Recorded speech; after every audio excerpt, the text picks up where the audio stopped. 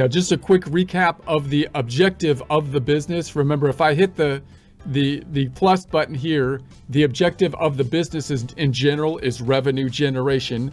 Our objective as the accounting department or the bookkeepers are to enter the financial transactions in such a way that it is as easy as possible to create the end result from a financial perspective, balance sheet, income statement, and related reports, which will be used for whatever goal they need to be used for at the end of the period typically. And that's going to be taxes and the creation of the financial statements for internal and external use for planning, as well as providing them to like a bank or whatever needs to be done in order to get financing or something like that. And then our other goal is to facilitate our transactions in such a way that it is as easy as possible to communicate with those financial transactions who we're doing business with, the customers, the vendors, and the employees.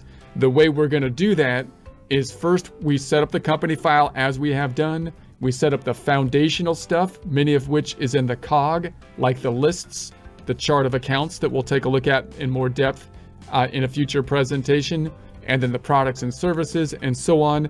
And this is the underlying foundational stuff that needs to happen so that the day-to-day data input is as easy as possible.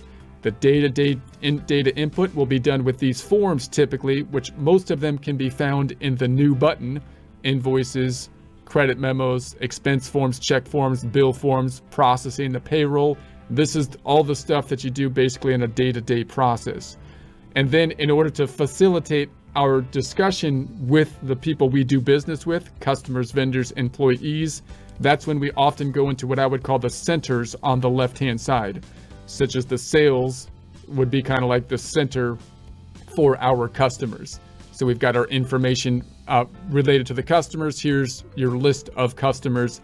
And if I was to communicate with them, I would go into here. We don't have any customers yet, but there it is. Expenses, this is what I would call the purchasing cycle or the expense cycle.